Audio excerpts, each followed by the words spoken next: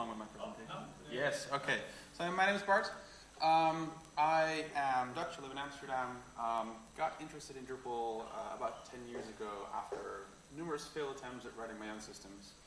Because at some point somebody pointed out, maybe it's a good idea if you don't try to do it all yourself. Got hooked, started building my own sites with it, started yelling at it because it didn't do what I wanted. And then that was Drupal 4, and then around the time Drupal 5 came out, I started writing my contribute modules. I've been writing those for 5, 6, 7, and 8. I've helped with Drupal core 7 and 8. It's a process of the more you dislike, the more you force yourself to just fix this one little thing, and it drags you along. Been to a lot of events, organized a lot of events. I'm the founder of the Dutch Drupal Foundation.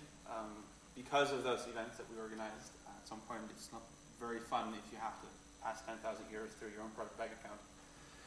And that was when the conferences we organized were still relatively small.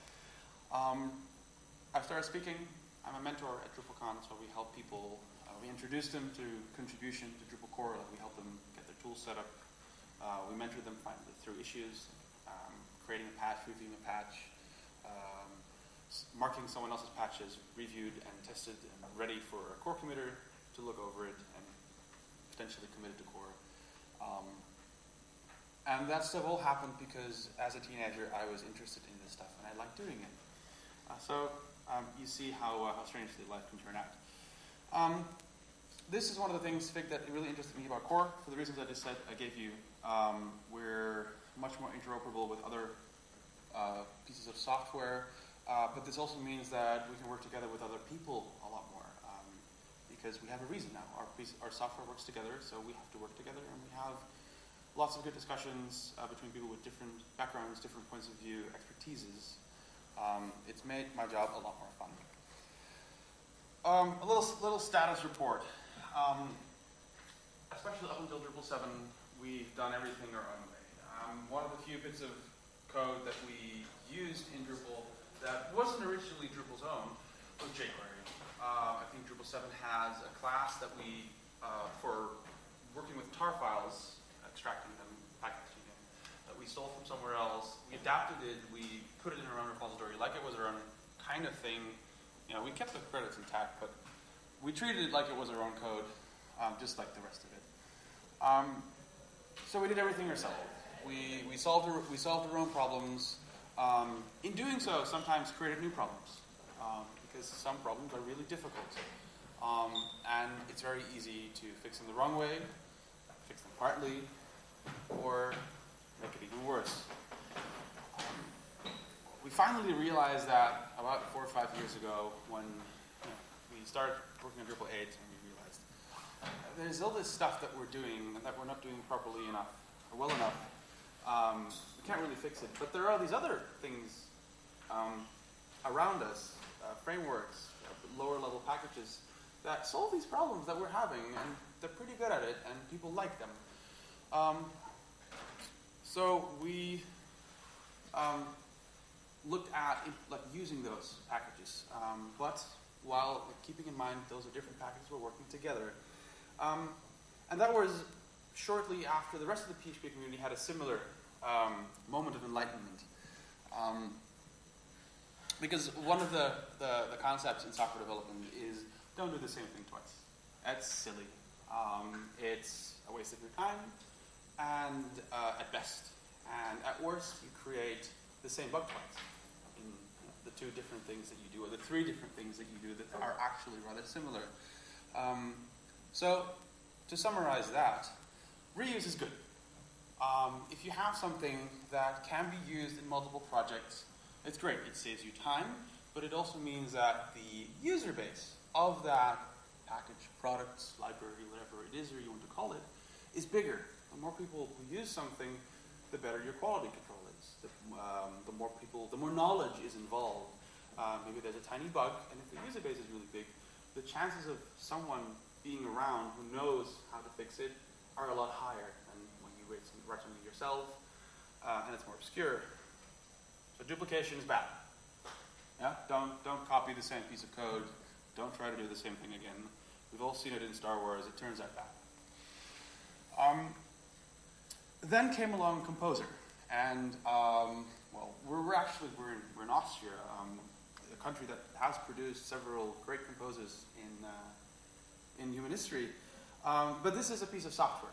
I'm sure that these people above me were composers as well, and they made some great music, although it looks a little bit more festive than something like Mozart. Composer as a software package is a package manager. It basically does what our module info files do and what Drush does for us. It just does it in a slightly more modern and better way, and it does it for packages that are not specific to Drupal as well. Which is great, because now we have a package manager for PHP. We've had it for a couple of years now, that works for any PHP project. It's a bit like NPM for Node, pip for Python, and it has contributed a lot to making PHP grow, to making it a more adult, grown-up language. Well, not necessarily the language, but the ecosystem and the community around PHP have benefited greatly, both in terms of software interaction, but also of people working together. What you do is you add a composer.json file to your module, like a package.json file, if you work with NPM for Node. You specify some of the metadata, and you specify its dependencies. And if you run a composer install command, it's a CLI script, for that package, it will automatically resolve all the dependencies using packages.org, which is the repository of all composer packages.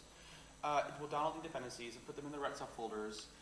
And in that regard, it is more friendly than Drush, because Drush still asks you, like, are you sure you want to install this one Drupal Commerce module, like the presentation we just did, because it has these 23 dependencies.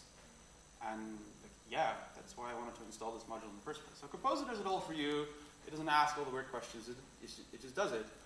So that's step one. We finally had the infrastructure to share and reuse our code.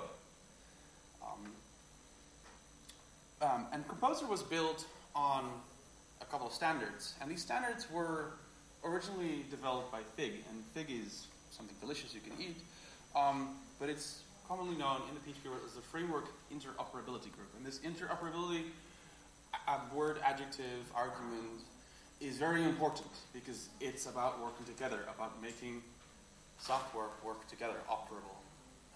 And it's a group that consists of a number of different developers. There are 20, 30 people in there right now, last time I checked anyway. And they all represent different PHP frameworks.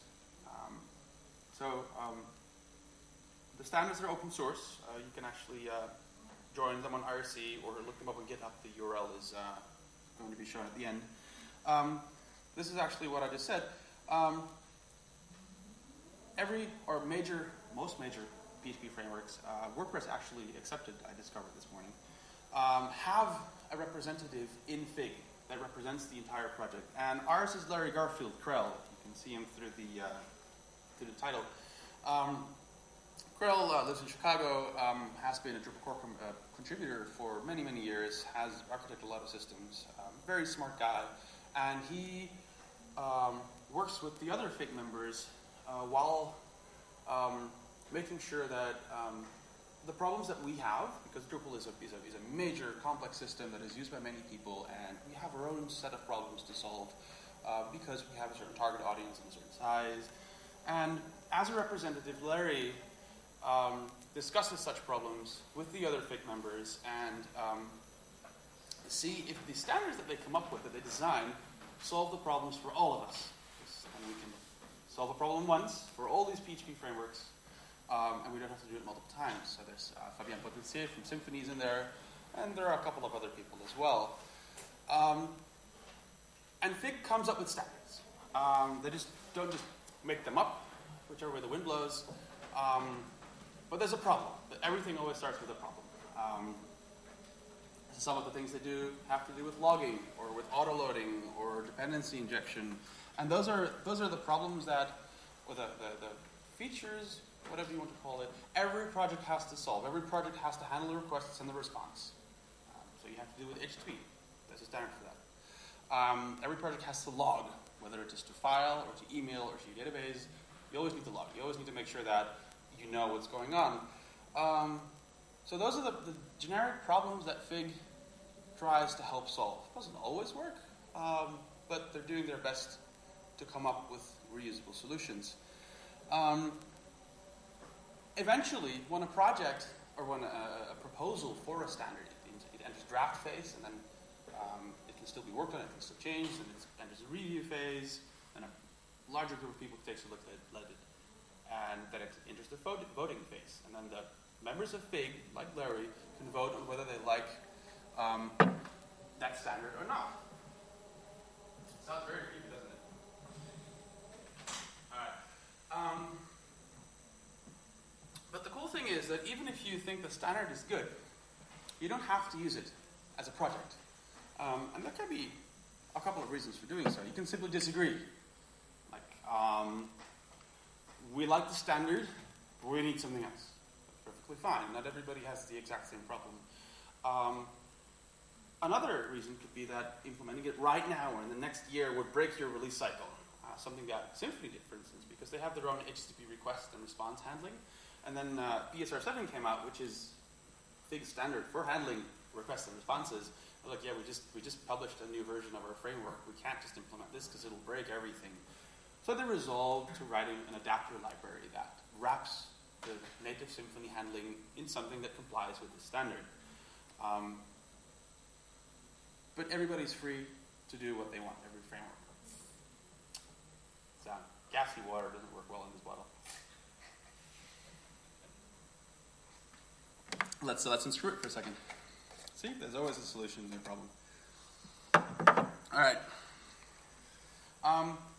So these standards have the name PSR. PHP Standard Recommendation, with PHP being another acronym. We like that. We're nerds. We like wrapping acronyms in acronyms. And every PSR has a name like this. PSR dash and then a number. And that number is rather arbitrary. Basically, we have 12 PSRs in the system right now. The next time someone submits another proposal, it'll be PSR 13. The next one will be 14. The number is rather meaningless. It is really just a sequential ID. Any code that is part of a standard is published on GitHub. That might change in the future, but that's where it is now. And they're exposed as composer packages. Which means that we use that infrastructure that uses the standards to include the code that is part of the standards. In practice, some packages have PHP interfaces as code, but they never have anything logical because they don't do anything for you except specify an API to work with. And it's all on GitHub, which means, this works a little less nicely if you have a lot of slides with little steps in it. Everything is open source. All the little details of every single standard is open. You can look at it, even if you can't vote on it, because if you're not the representative of a framework, you can look at it, you can discuss it, you can tweet about it. You know exactly what people are up to. There's nothing secret about it. You can talk to your representative and be like, hey, or to Larry, like if you have a big Drip module and you like, oh, this standard would be really great, but it would pose a problem for us. If we do it a little bit differently, that would work. And then Larry can take that feedback into FIG and as an official representative say, like, this is my point of view on behalf of the Drupal project. Otherwise, it's entirely open. We've got these communication channels. You can join them right now. So, 12 PSRs exist right now. Some of them follow up earlier ones, like this one. PSR 1 and 2 are about coding standards. These are actually, because we're nerds, we start counting on 0. These are actually the second and the third PSRs that FIG has published. So the very first one comes after this for a good reason. PSR 1 is a basic coding standard. PSR 2 includes PSR 1, but adds a little extra. It's really just like our Drupal coding standards. The simple reason we don't use PSR 1 or 2 is that we've got our own standards. We already had them. We were already busy working on Drupal 8, and it made no sense for us at that time to convert the entire code base to comply with PSR 2. We might do that in the future, because it takes a lot of time to maintain our own coding standards, partly because PHP evolves. The world evolves, and we have to keep up with our standards. More about that very last PSR.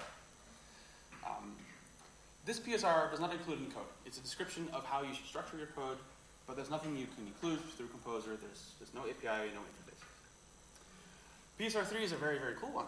It was the first PSR that included PHP code that you could include.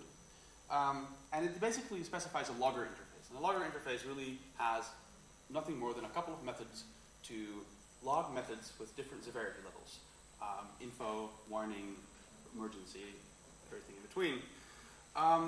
The reason we want to abstract this out into a standard is because there are 1,001 ways to log a piece of information. On development, you want it in your database so you can access it quickly. On production, you want it only in a file. However, if shit hits the fan, you want to be woken up in the middle of the night by a text message. Okay? That's fine. You can have different packages that do these things, and they all implement this one standard. And depending on your project, you can include these packages. You can inject a logger of your choice in a class that has things to do, that wants to notify the system, and then your logger deals with it. Your class just says, I want to log an emergency message. Deal with it in whichever way you want as an application, because the class doesn't care how you log it. The class doesn't care where the message goes. As long as the system acknowledges, yes, this is an emergency message, and I will handle it just like the original developer wanted it to. So your code just depends on the interface. It calls the emergency method, and then depending on your application, by default Drupal logs to the database, or syslog, but maybe you'll write a high-performance, critical application for an important client, and you need to be woken up in the middle of the night. So you write a logging backend that hooks up to an SMS service, and that wakes you in the middle of the night. That's possible. The cool thing about this is Drupal now uses this. We have these two logging methods in core, dblog and syslog, but there are tons of more out there. There are packages, they're not specific to Drupal. There are HipChat loggers, there are Slack loggers. Great for team communication. You want to know in your team chat that something went wrong. You include them in your Drupal project. You tell Drupal, like, hey, add this particular logger to our interface, and you'll be notified in your team chat channel about what happens without having to write a single line of code or without having to deal with any bit of code that is specific to Drupal. This is where the very first standard has gone to. It has been superseded by PSR4. That happens. Not only can one standard be an extension of another standard like PSR1 and 2, but sometimes a standard can replace another standard because the world changes. I'm not going to go into the exact differences here. Suffice to specify that PSR4 is more flexible, is more developer-friendly, and you should use it. Most of core uses it. All the modules in core that you write for Drupal 8 use PSR4. And it basically gives us a way to automatically load a class file. We don't want to load, we've got how many lines of code? A couple of 100,000? We don't want to load that in memory all the time. We had include files in Drupal 7, which you had to specify and which contain an arbitrary combination of code. We had the registry in Drupal 7, which could load a file containing a class the moment you want to use that class. Autoloading is built into PHP. At least when you want to use a class that doesn't exist, PHP can check if you registered a class autoloader and then use your custom autoloader to load the right file for that class and make sure the class exists. In 7, we used a database-powered solution for this, which ironically also used those classes. So if something with your classes is broken, and then the system needs to log that in the database, which requires classes, which need to be loaded by the database. So if your database connection is broken, you have hell on earth in Drupal 7. It's hard to debug, and it's slow because you have database queries. PSRs 0 and 4 specify certain rules so that it's very predictable. Given a class name, you know in which file you can find it, which means that most class loaders are really fast. Some are faster than others, some are faster in certain situations, some are slower in those situations. But they all work according to the same standards. And all these PHP packages that we all publish these days follow these standards, which means that if 3 out of you write a package and you structure your classes according to the standard, and I put them in my project, and I have an autoloader that also works according to the standard, I can automatically load all your code without having to look at it. I don't need to do anything with it. It's that simple. And the standard is as follows. The class name maps to the file name, .php. It's fairly simple. And then the namespace, which is kind of a directory sort of tree, maps to actual file directories. So what happens if a namespace starts with /Drupal /module name, that is mapped to the source directory in your module. You know where to start. So if you have a Clousy module, you have a class called rules in /Drupal /Clousy /rules, the whole autoloader knows to look in the source directory of the Clousy module and nowhere else. And it finds a file called clousy.php and it's like, yes, I found what I needed. It includes the file, and PHP is like, hey, this class now exists. Cool.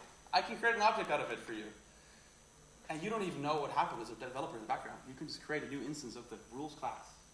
And you don't even know that the whole autoloader did all these things for you in the background. It's predictable. It's fast. It's really, really fast. And it makes sure that all these packages work together. The cool thing about Composer is that every package can specify these namespace roots. Like I said, if you have in Drupal, we have the convention that /Drupal /module name maps to the source directory in your module directory, or the module root folder. And whatever convention you want to use, that's fine. But you can specify all these things in your Composer file. So if you run Composer install, it doesn't only download the dependencies and puts them in the right place. It also creates an autoloader for you that enables you to automatically load all these classes and interfaces automatically without you knowing anything about it. You just have to include the autoloader file and you're set. It makes it easy, fast, and painless to reuse other people's code. As you can see, we skipped a few. We went from 0, 1, 2, 3, and 4 to 7. That's because some of these standards haven't been accepted yet. More about that later. The 7th one is about HTTP messages. Like I said before, Symfony has a workaround for that temporarily, otherwise they break things. HTTP 2 came out in the spring, I think, this summer. Shortly after that, this standard was published. It describes a couple of interfaces in PHP to describe HTTP requests and responses. Symfony is only one of the frameworks we happen to use in Drupal 8, but it's only one of the frameworks that provides HTTP request handling, and that lets you, as a developer, return responses that it then converts to an HTTP response and sends it back to the client on the other side of the world. But that's kind of silly. Why would we have all these? But the implementations are different because maybe you want a very lightweight framework that only works for Apache or Nginx. That's all you need, and you need the speed. All right? But you want it to be interoperable. Yeah? You have your library that works with a request. But sometimes for Drupal, we need something that works on every web server, on every platform. Cool. So we use something that's slightly slower, and that supports everything. But that still works according to the interface. And then you work on a client project, and it needs raw speed.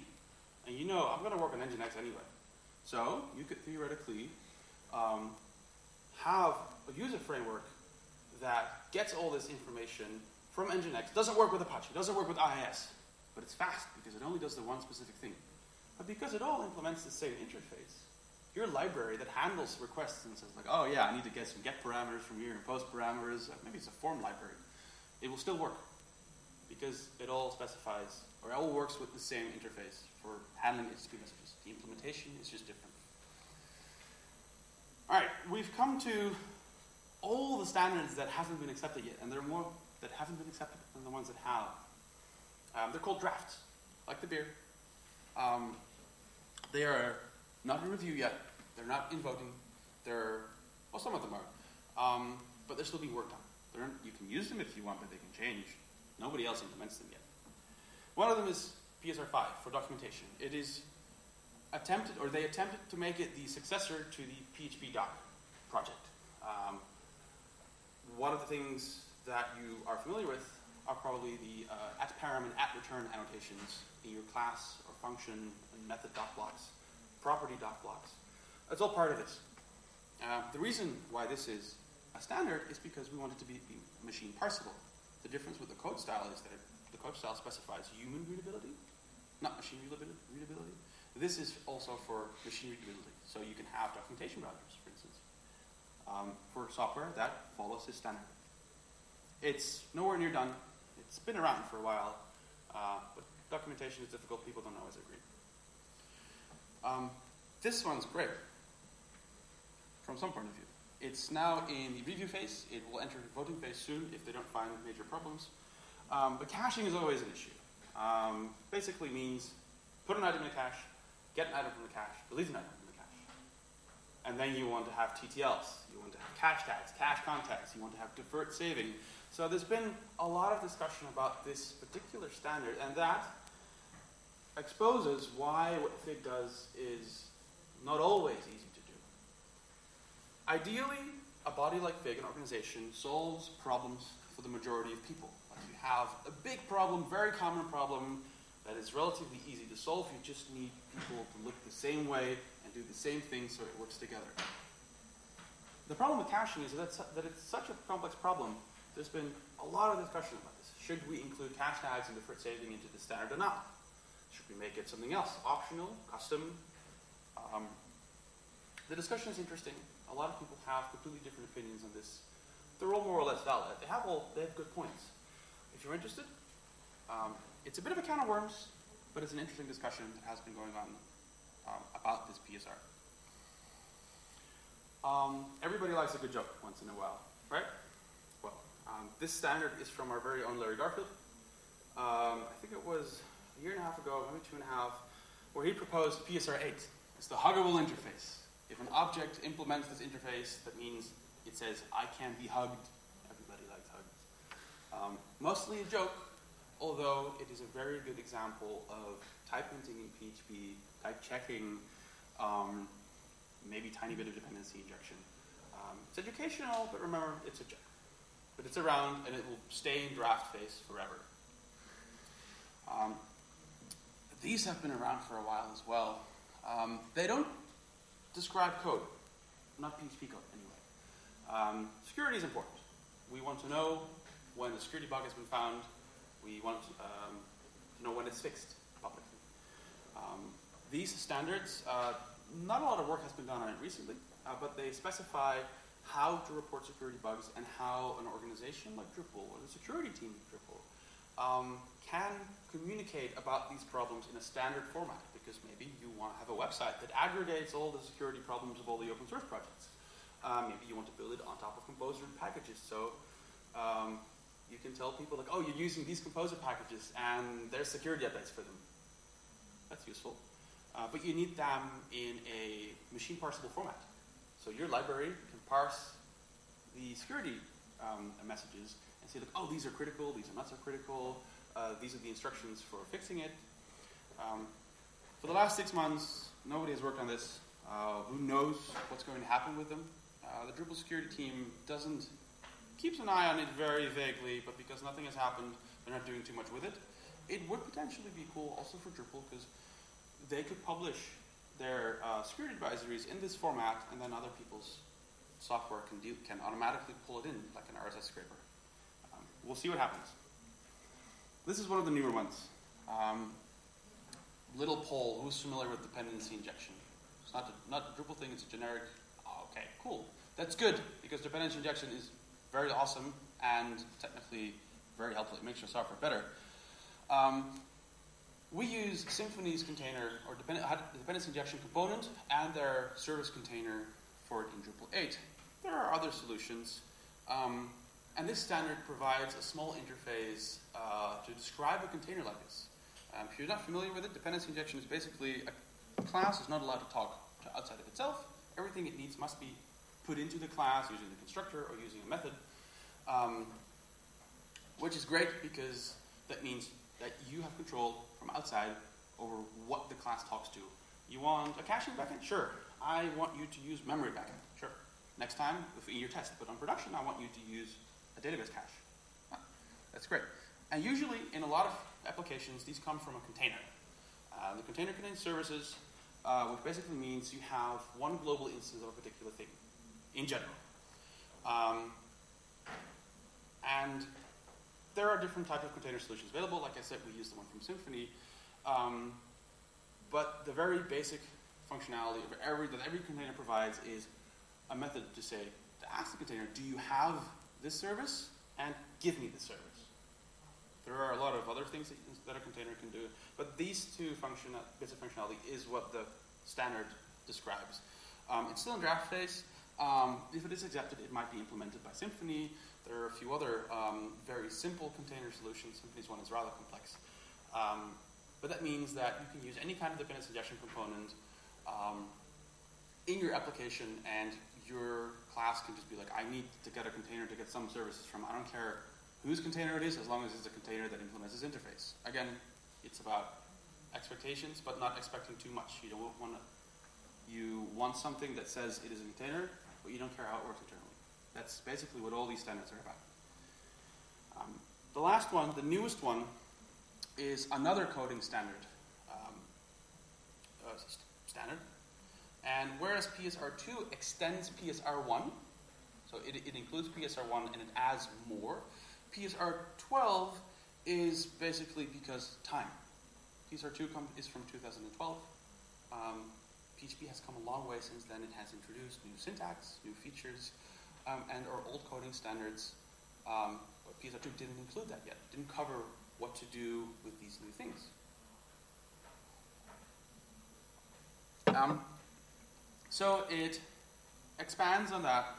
It corrects a few mistakes as well. It's basically what you need to do if you want to go along with the time.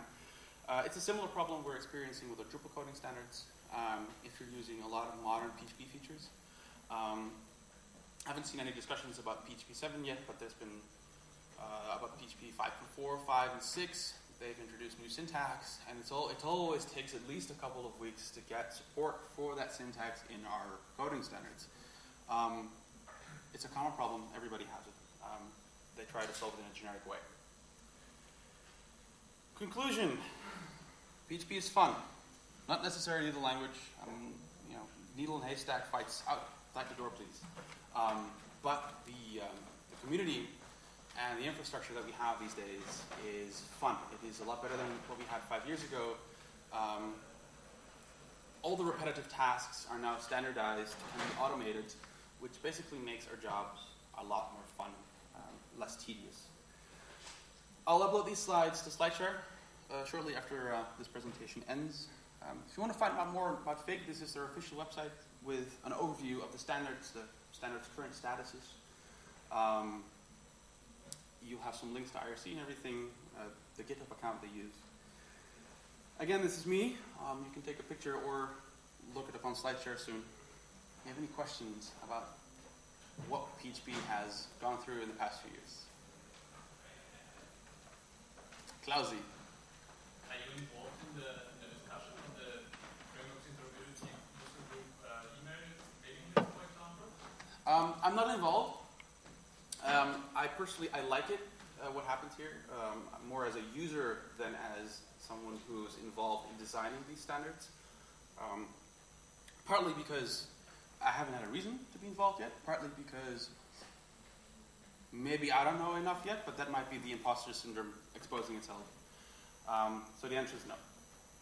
And because from the outside it looks like only Larry Garfield is really involved from the Drupal community. Is that true, or are there also other people involved?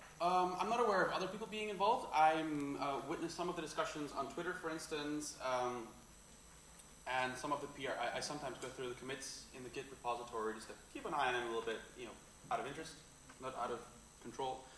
I see Larry Garfield around. He's the author of 2 or 3 standards at least. He's been he's supported a couple of other standards. And it's not that I feel that Larry Garfield is the only one. It's really, it's partly the whole over my head thing, but that might be the imposter syndrome. And it's partly, I haven't tried. Maybe I should.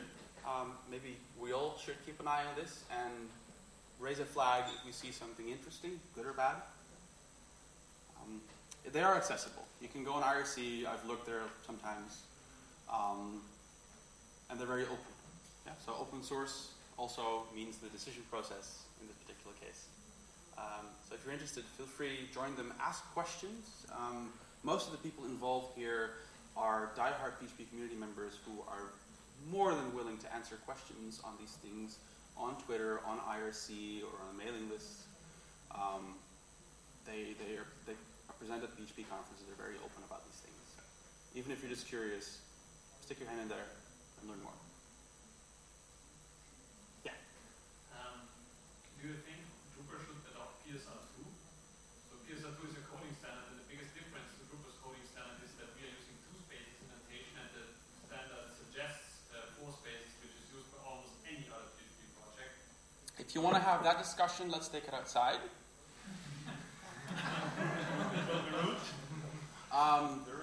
Basically, indentation is the religion of programmers. It's a very touchy subject, and it doesn't, in practice, it doesn't always matter. The sheer amount of code that we usually work with, I don't think that indentation is that relevant, whether it's 4 or 1 character or 6. I do think that we should adopt PSR2 and eventually PSR12. 12 over 2 because of the reason I just mentioned. It's more modern. It solves the problem that we have right now. We have a team, a few people that work on the documentation side and coding style guides, but they can't keep up.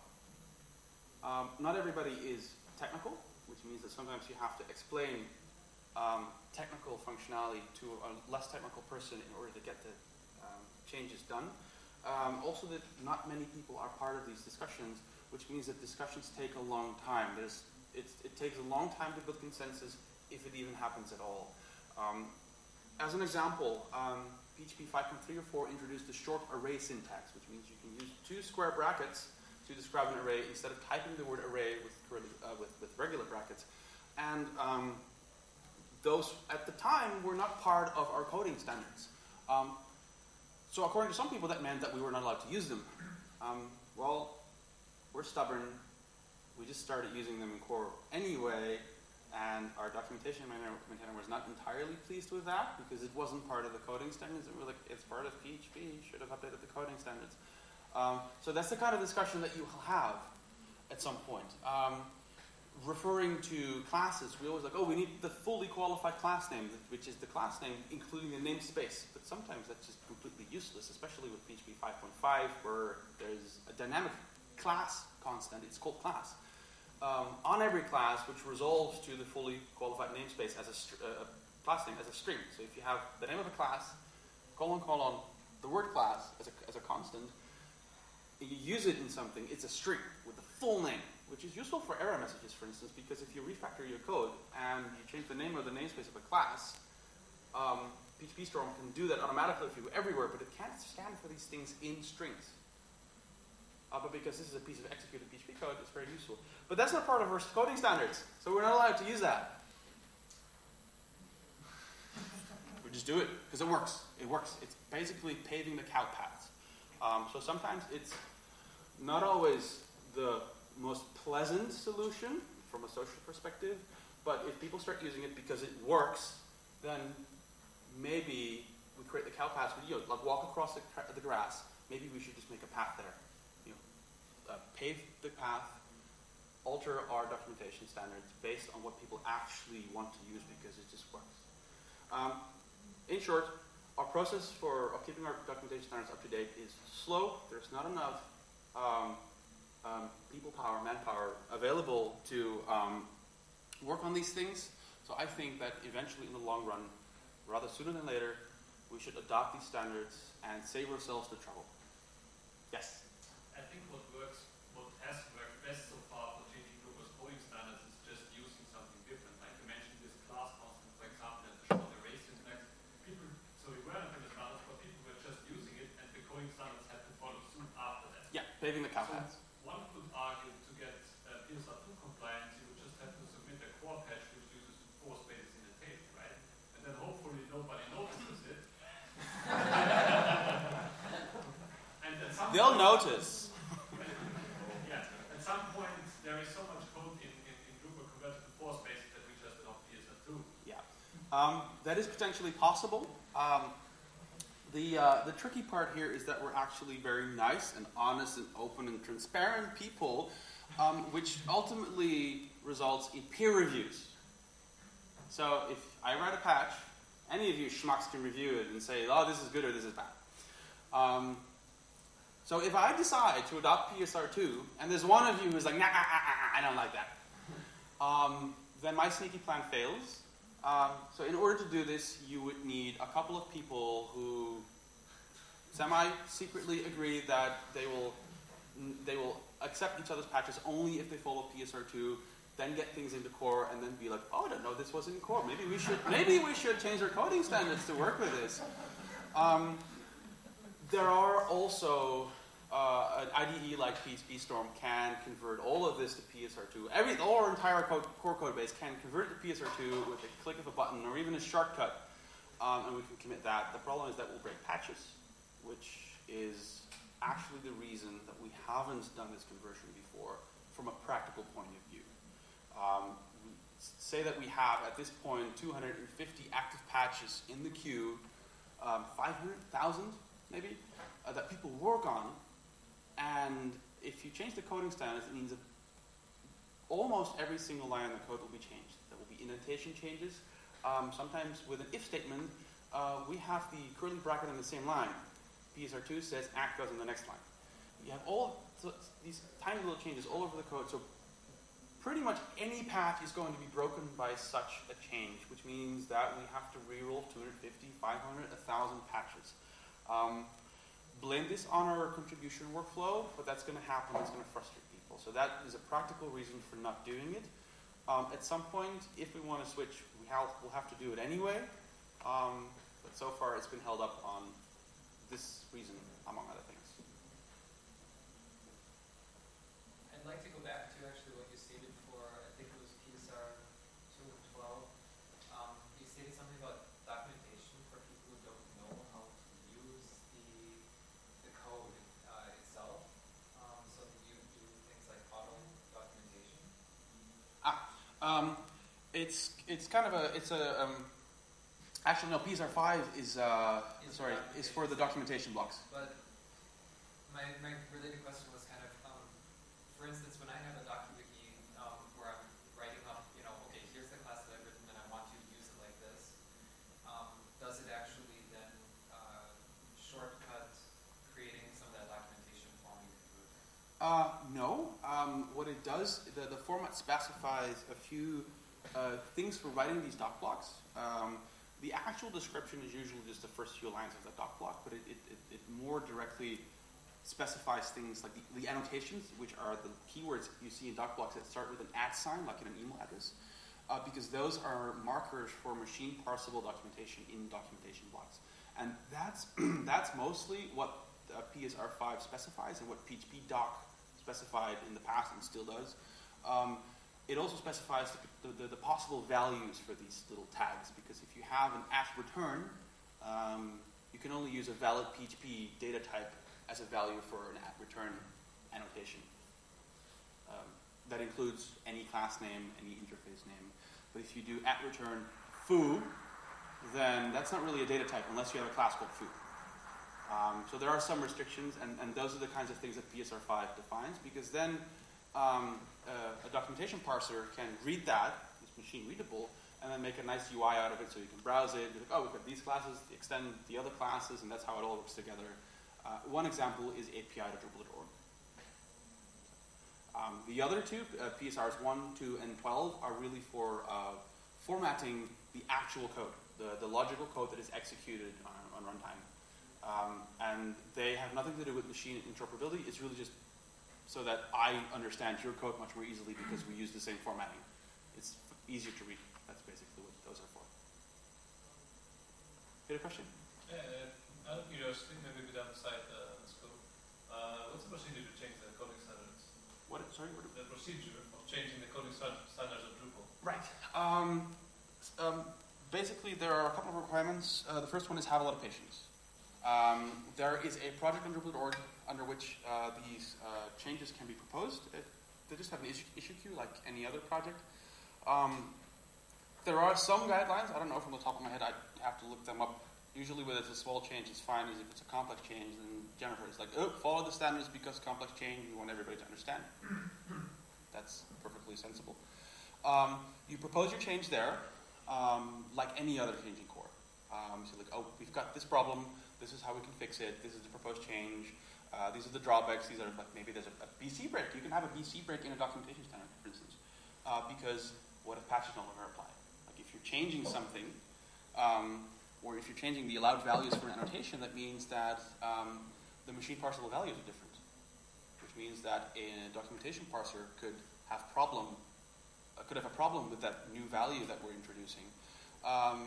So those are things to keep into account. Then there's a discussion, and I think the policy is that after consensus has been reached, sort of, they keep it open for a few weeks, and then if nobody, like, is in like a final review phase, and then if nobody files any complaints or finds any problems with the proposed change, then it's fixed. Then it's going to go into the handbook, and we'll accept it. It takes a few weeks, though, and like I said, usually we require a little bit of discussion about these things.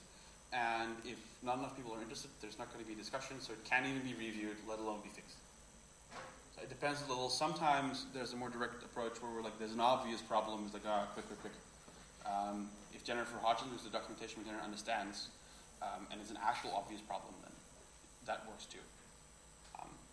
It's a little less specific or explicit than filing a patch that changes the code that must pass test part review and all that.